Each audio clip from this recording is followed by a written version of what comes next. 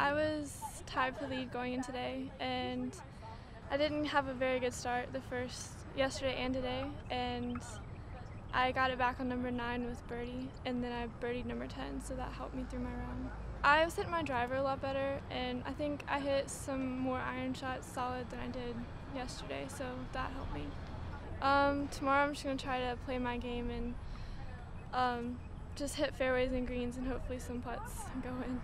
I'm just trying to stay focused. I mean, last week I was tied for lead and didn't turn out so good, but I'm just going to try to stay focused and play my game and hopefully the best happens. So. I like this course. It's actually very similar to my home course and I'm very comfortable here, so I like this course.